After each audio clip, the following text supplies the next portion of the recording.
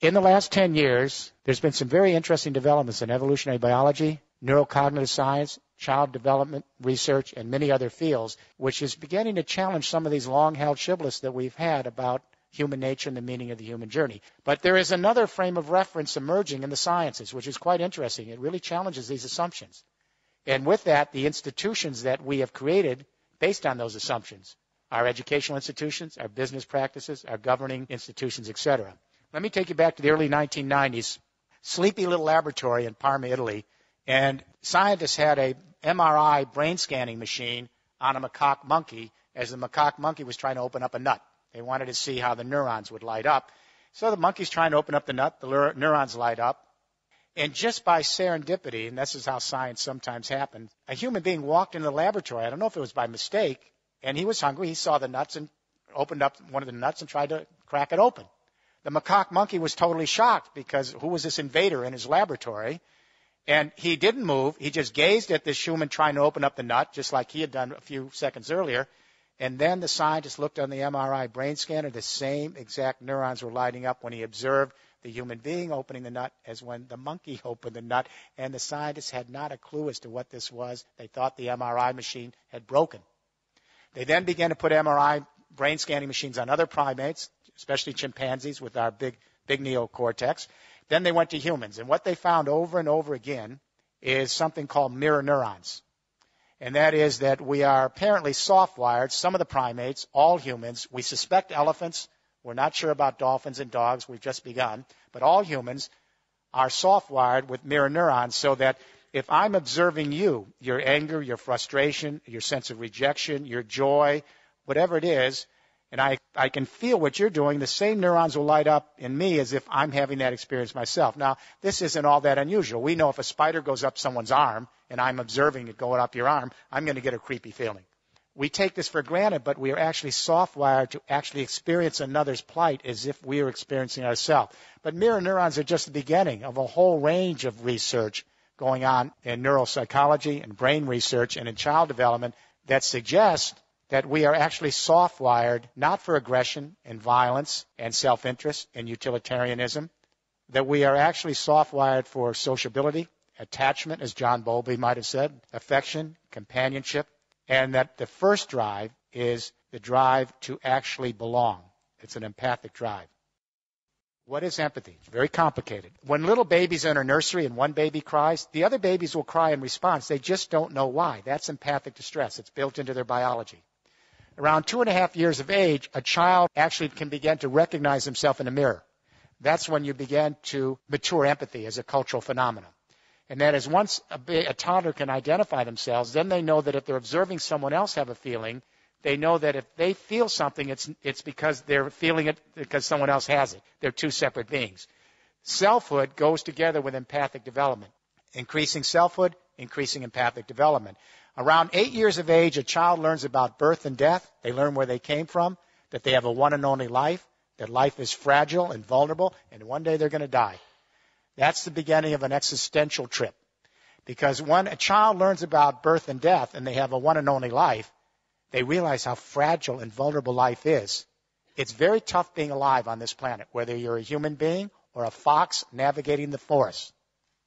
So when a child learns that life is vulnerable and fragile and that every moment is precious and that they have their own unique history, it allows the child then to experience another's plight in the same way. That other person or other being, could be another creature, has a one and only life. It's tough to be alive, and the odds are not always good.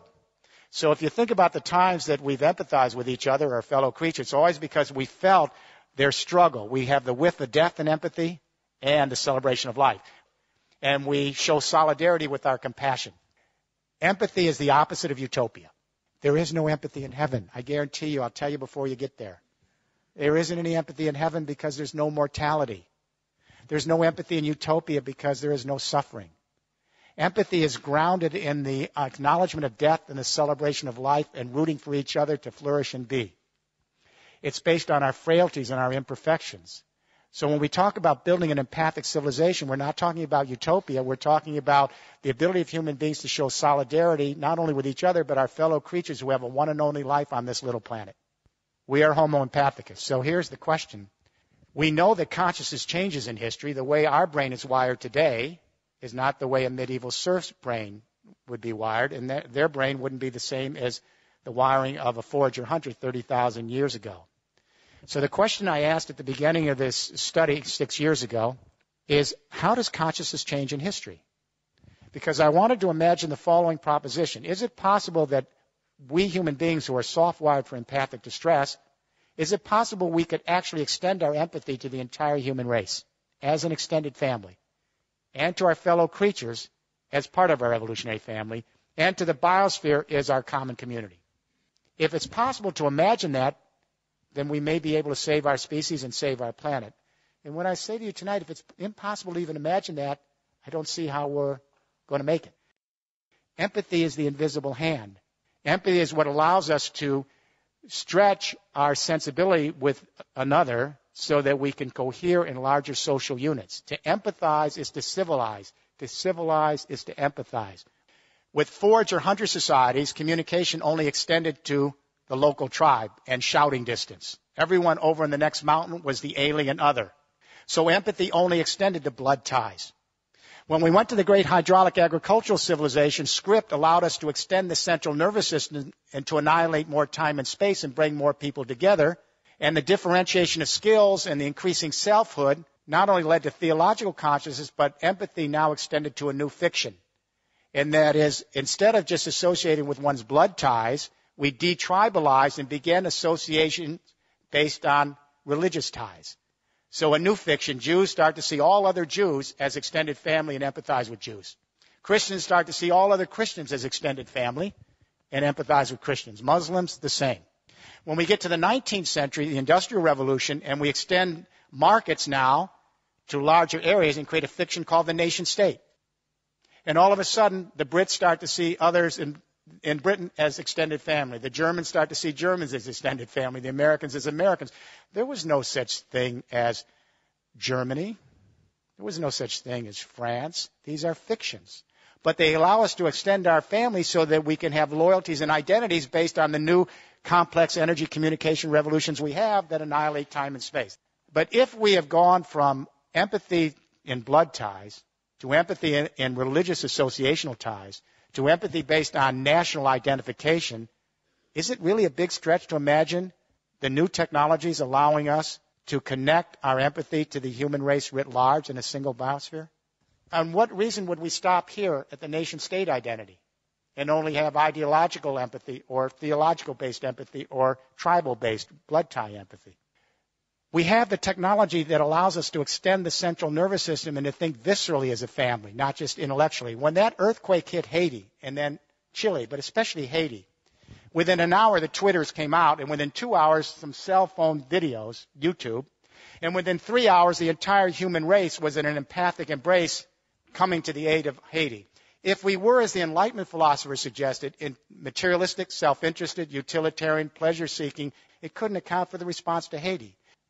Apparently, 175,000 years ago in the Rift Valley of Africa, there were about 10,000 anatomically modern human beings walking the grasslands, our ancestors. The geneticists located one database woman. It's a database line. Apparently, her genes passed to everyone in this room tonight. The other ladies didn't make it. Gets even more strange. They located a single male. This is a database line for genetics. They call him the Y chromosome Adam. Apparently, a fairly potent guy. His genes passed to everyone in this room. So here's the news. 6.8 billion people at various stages of consciousness, theological, ideological, psychological, dramaturgical. We're all fighting with each other with different ideas about the world, and guess what? We all came from two people. The Bible got this one right. We could have come from many, but the point is we have to begin thinking as an extended family. We have to broaden our sense of identity. We don't lose the old identities of nationhood and our religious identities, and even our blood ties. But we extend our identity so we can think of the human race as our fellow sojourners and our other creatures here as part of our evolutionary family, and the biosphere as our community. We have to rethink the human narrative. If we are truly homo empathicus, then we need to bring out that core nature. Because if it doesn't come out and it's repressed by our parenting, our educational system, our business practice and government, the secondary drives come. The narcissism, the materialism, the violence, the aggression. If we can have a global debate, let it start here from the British Royal Society for the Arts, which apparently you're doing, to begin rethinking human nature, to bring out our empathic sociability so that we can rethink the institutions of society and prepare the groundwork for an empathic civilization.